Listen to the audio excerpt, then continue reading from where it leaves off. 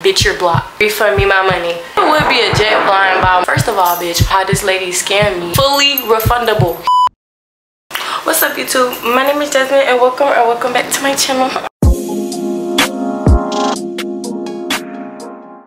So basically, I'm about to be giving y'all a story time on how this lady scammed me, and she scammed me out my money. We're not even gonna chat. We just gonna get straight into it. So this happened last week on Friday. Before I was about to get this camera, I was originally gonna get the Canon G7X, I think Mark II. But then I seen this one and I was able to get the Sony ZV-1F like before that one. So basically, I hit the lady up on Facebook. On Facebook Marketplace, well, Messenger. And I was like, hold on, let me go back. I hit her up and I basically told her I was interested in getting that camera. Mind you, she was selling it, I want to say she was selling it for $250. So I asked her if I could do $150. So basically, what I meant by trade was I was obviously going to trade my old camera for a new one. And she was like, she replied back and she was like, yes, are you still interested? I said, yes, I am. I said, are you able to bring it to me? She said, yes, I could drop it off if that works for you. I said, perfect. Does everything come with it? I said, could you drop it off today? She said yes. And then she asked me what my address was, which obviously we're gonna blur that out. And she was basically, I asked her a time. I was basically telling her like she could come around too, because that's the time I normally got off work or whatever. So I was like, you know, you could come around too. That way by the time I was here, she would be here and I could just do that. So she was like yes or whatever. She was like, what about 3:30? I was like, okay, that's perfect or whatever.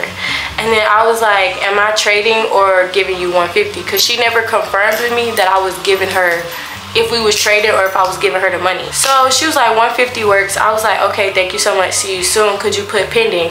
Basically on Facebook Marketplace, if you put pending, that means somebody is interested and they 9 times out of 10 finna buy whatever the item, product, or whatever the case may be is. Then she goes to say that her husband was telling her that I need to make a down payment. First of all, why the fuck? This is something that you're selling, so why you got somebody else telling them what you should be doing? Like, why are you doing that? So she wanted me to put down a deposit, and mind y'all, she told me it was fully refundable. Hear the words that's coming out of my mouth. So I asked her how much, and I asked her if she had Zelle, and she said 50, and she asked me if I had Apple Pay. I was like, yes, what's your number so I can send it? So boom, sent her the number. I told her that I texted her. She asked me what my number was, and she said that she received the text. So I told her that I was sending her the $50. $50, what's half of 150? Okay, that's still a lot of money. So she was like, let me know when you're done with the payment or whatever. So I told her that I sent it, and she wanted a photo of proof of the payment, which now that I'm thinking about it, why the fuck do you need proof of the payment if you have the damn message and you see that I sent it to you and you know my number and I sent it to you? Y'all picking up what I'm throwing down? Okay, so boom, I sent her the screenshot and she says that she receives it. And so she was like, I received it and I'll let you know when I'm on my way. And then she repeats my address to me or whatever, and I was like, yes, that's correct. So boom, 11:13 a.m. I asked her if she could start heading this way around 2. No response. 12:24, if not 3:30, it's fine. That's me again. 2:05 p.m. hey, can you come now? And then I told her at 2:34 p.m. I said, I changed my mind, could you refund me please? And then at 4:28 I text her, I said hello. Mind you, I had already pretty much used the money from the camera that I sold to someone and bought this one, and so I still didn't get a response back. Then a few days go by and I text her. I text her I think the next day, and I see that she saw that I text her and said hello. Why did this bitch, she literally saw what I said, and I was like, so you can see my message. Why when I text that and it went through, why is there in red at the bottom, it literally says couldn't send in bold red? And then I text her again and still nothing popped up. I'm like, okay. So boom, I hit her up in her messages and I text her, there's no way you just scammed me and took my $50. To y'all, it may not be that serious, but to me it's serious, because at the end of the day, that's my money that I gave you, and I was trusting you to keep it and hold my place for the camera so that way I could get it.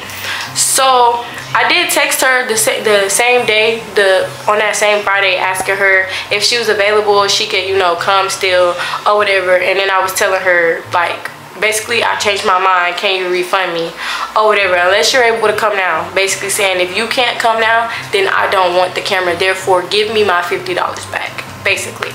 So boom, still didn't get no reply. Mind y'all, I called her. I promise you I called her.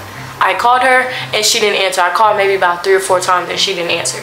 So I text her a nice, friendly, but professional paragraph, and I said, it is very unprofessional of you to refuse to refund my money. I said, I don't have the camera in my possession, and you assured me that I could receive a refund if I change my mind. I said, my mind has changed indeed.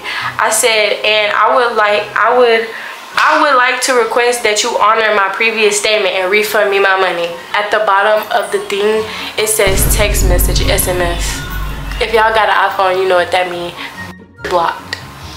Hello? So you mean to tell me she really took my money? And it's like, I really trusted that because I gave her a deposit. That's what happens. Let this be y'all lesson to not trust nobody when it comes to giving money for something, especially on Facebook Marketplace. Like, you gotta be real iffy. Now, when it comes to doing your hair and getting your hair done, and they ask you to put down a $25 deposit, 9 times out of 10, you're good. 9 times out of 10. But this was something totally different, and this was the first time I've actually had to put down a deposit for whatever item, because I've gotten quite a few things off of Facebook Marketplace before, such as this camera, and I didn't have to put down no deposit. Because why should I have to put down money for you to hold my spot if I told you that I want the product today? That doesn't make any sense. Like, I understand that you may not trust me, but if you pull up and you see that I don't have no money, like, literally, to get this camera, I literally handed them the money as they were handing me the camera. Like, we literally had our hands on the money and the camera and traded like that. Like, we could have did that, but I guess in her head she thought that I was good. Like, you really just pretty much scammed a 19-year-old. You at your grown ass age, like, something gonna happen. Karma gonna bite her in the ass, because you really just, like, there's no way. Like, I'm still flabbergasted. Like, she really took my $50. It could have been worse. Bet you I won't be doing that no more. But I hope y'all enjoyed this story time. I know it was a little short, but I just wanted to give y'all the tea, give y'all the scoop on what had happened. So if you enjoyed this video, make sure to leave a like, comment, and subscribe. Turn on the post notification bell, share with a friend if you would like to see me outside of YouTube. All of my social medias, per usual, will be in the description box down below. And without further ado, I love you guys so much, and I'll see you guys in my next video. Bye. On morning side, got no stick in a ride. If I take flicks with the guys, I gotta put them on.